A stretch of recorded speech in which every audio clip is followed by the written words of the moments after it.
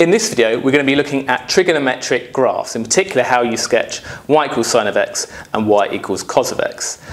We're not going to look at y equals tan of x in this particular video because it's not in the GCSE syllabus.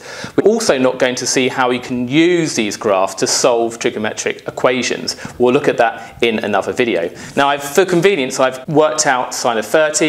You can put that into a calculator. You do sine of 30, sine of 45, etc. And the same for cos. And there's a separate video where I cover how you can work out these exact trigonometric values.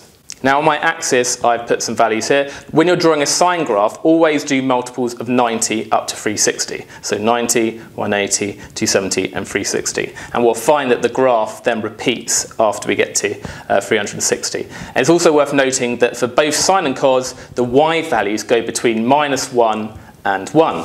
So let's plot some of these values. When you do sine of 30, if x was 30, then y would be half. Sine of 30 is half. So when you've got 30 here, 0.5 is there, isn't it? So let's plot that. It's a little dot. Sine of 45, so when x is 45, we get 1 over root 2. And if you do that in a calculator, it's roughly 0.7. So 45, that's 45 on the x-axis, 0.7 roughly here.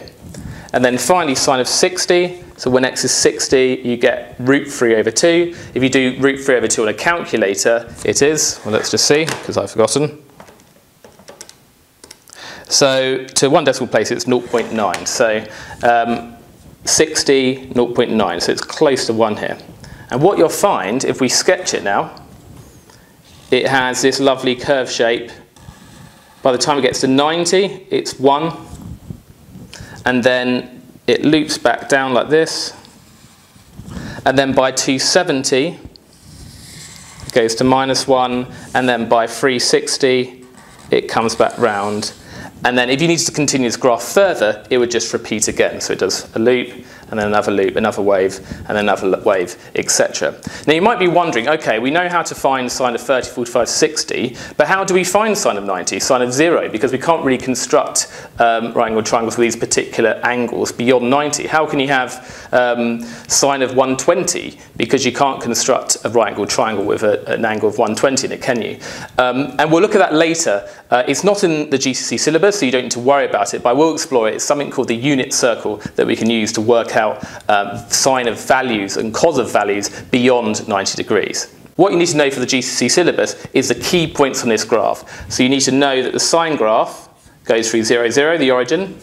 You need to know that when you get to 90, it's gone up to 1, so this coordinate is 91.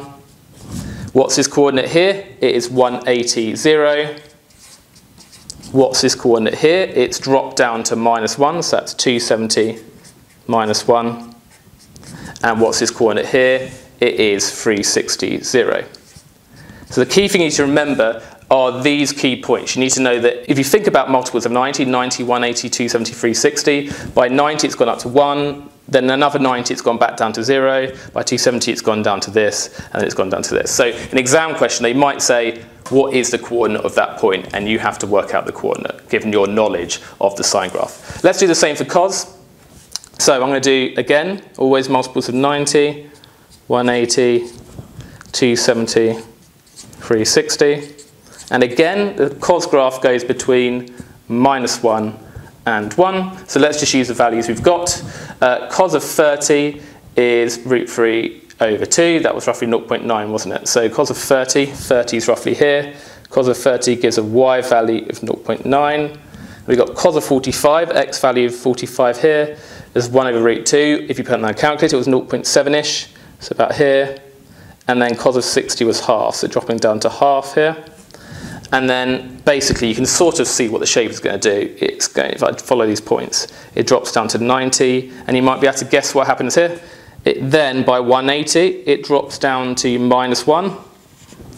And then it comes back up to 0 again by 270, and then another 90 along, it goes back up to 1 again, and again it repeats. So it does this wave here, and then if we were to go on to 90 degrees later, it would drop back down to 0, etc. And in the negative direction as well, so it's an infinitely long wave. And again, the coordinates are key. So this is the point with coordinates 0, 1. This has coordinates where the x value is 90, the y value is 0.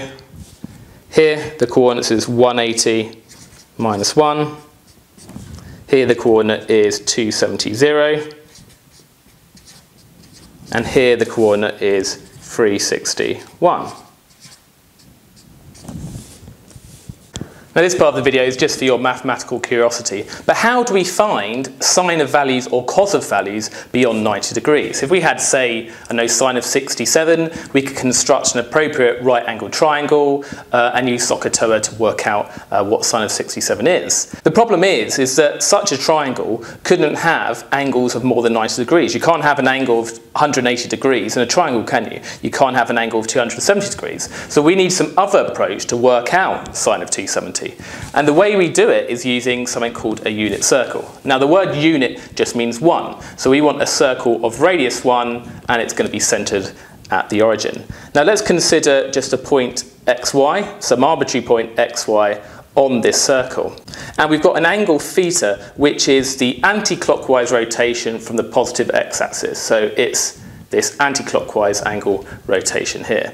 Now, is there a way we can actually work out this coordinate just in terms of theta? And yes, we can. We can use some trigonometry. So if I construct a right-angled triangle, what's this hypotenuse here? Well, it's 1, isn't it? Because it's the radius of the circle. The radius is 1. And that is the hypotenuse. I'm going to put a little h there.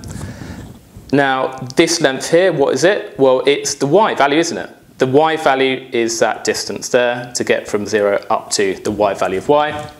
So that's y. And that is opposite this particular angle. So put a little O. And then finally, this distance here, well, that x value is x. If the x is there, that distance is x.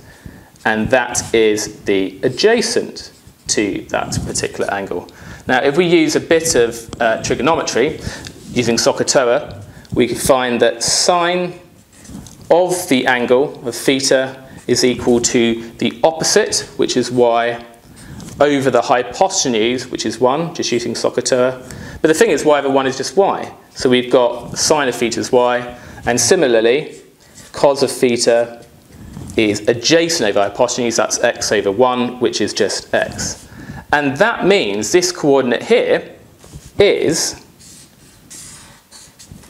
well, the x value we said was cos of theta, so it was cos of theta, and the y value, y, was sine of theta. So the coordinate of some point with an angle rotation of theta on the unit circle is cos theta, sine theta. That's the coordinates.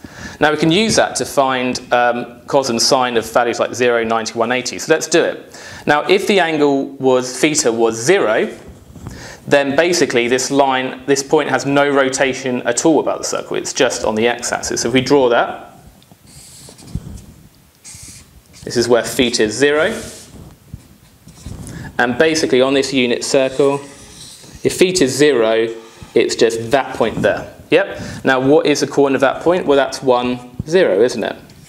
So we can see from this, if that's cos of theta and that's sine of theta, we got cos of 0 is equal to 1, and we got sine of 0 is equal to 0, yeah? So sine of 0 is 0, and that's why we know we've got this point here, sine of 0 is 0. What about sine of 90? Well, we consider when theta is 90, if we look at where the point is on the unit circle, well, if we rotate an angle 90 degrees anti-clockwise, we get to this point here, so it's here. So can we see that coordinate there because it's a unit circle, the radius is 1, so that has coordinates 0, 1. So we compare that again to cos of theta, sine of theta. We've got cos of 0, sine of 0, because theta's, oh no, sorry, it's 90. Cos of 90, sine of 90. And so we can see therefore that cos of 90 is 0 and sine of 90 is 1. So we can see sine of 90 is equal to 1, and we can put our point there. And what about 180? So if we do the same with 180,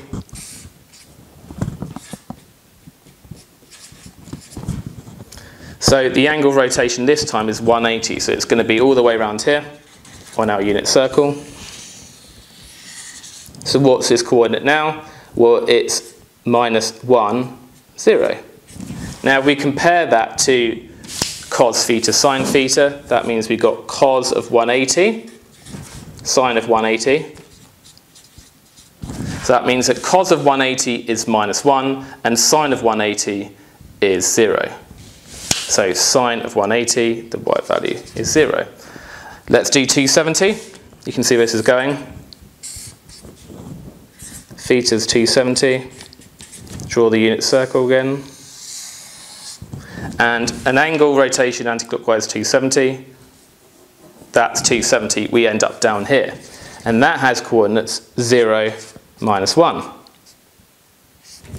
Now if we compare that to cos theta, sine theta, where theta is 270, we have cos of 270, sine of 270. So we can see, therefore, that sine of 270 is 0, sorry, cos of 270 is 0, and sine of 270 is -1. So sine of 270 is -1, let's have a sine graph here. And then finally, 360, well, we can see it's an angle rotation 360. It's going to rotate all the way back, and we get to this point again, so it's got to be the same as 0, because we've got back to our starting point, haven't we? And that also explains why you can find sine of angles beyond 360, say like 720 for example, because we can still consider a rotation of more than 360 degrees, can't we? And you can see just joining these dots here, we can see, we could do it for other points between 90 and 180, but exactly the same kind of principle. And we can see that's why we get this graph beyond 90 degrees.